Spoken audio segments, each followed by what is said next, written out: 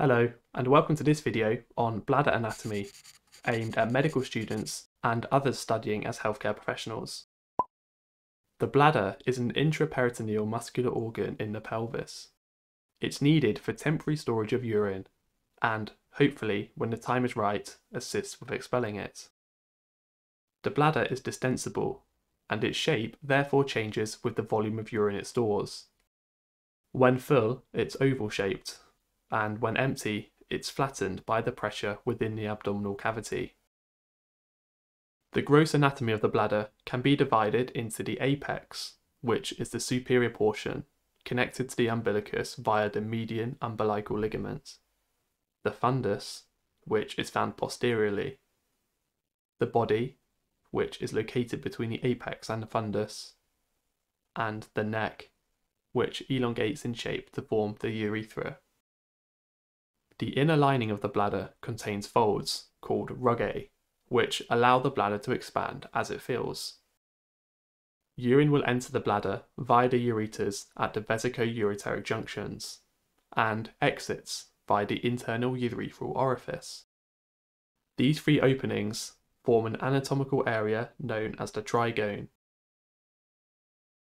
The main blood supply to the bladder is from the superior vesical artery, which is a branch of the internal iliac artery. Let's have a look at the bladder wall.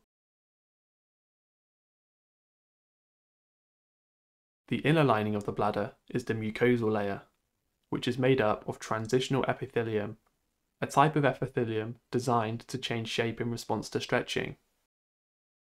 External to the mucosal layer is the detrusor muscle. This is a smooth muscle with fibres orientated in multiple planes to allow it to maintain its structure whilst fully stretched. The function of the detrusor muscle is to contract and force urine out through the urethra during urination. The superior and posterior wall of the bladder are also covered with a layer of visceral peritoneum. The urethra has two muscular sphincters. The internal urethral sphincter in males is made of smooth muscle and functions to prevent retrograde movement of semen during ejaculation. As it's made of smooth muscle, it's under autonomic control, i.e. non-conscious control.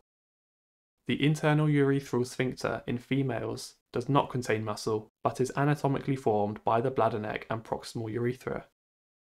The external urethral sphincter is made of skeletal muscle, and it therefore is under somatic, or conscious, control.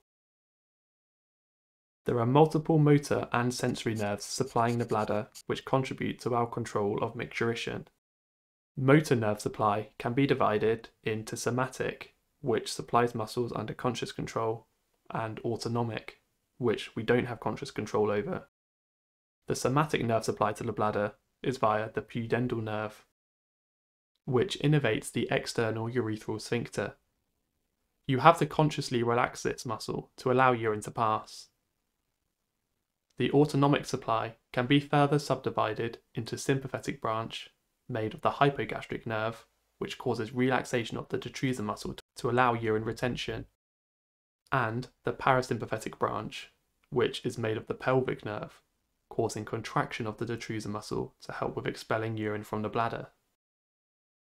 The pelvic nerve also controls the internal urethral sphincter, which will cause relaxation of the smooth muscle in males, allowing urine to pass. The sensory nerves are those which carry information from the bladder to the central nervous system. There are neurons connecting the bladder to the brain, which allows us to feel when our bladder's full, and these are generally stimulated when the bladder reaches around 200 mils. But there are also sensory neurons that only reach the spinal cord and then loop back round to the pelvic nerve without reaching the brain. This is known as the bladder stretch reflex. This is a non-conscious process which causes the detrusor muscles to contract when the bladder wall is stretched by urine. This process is generally overridden after we've been toilet trained as children.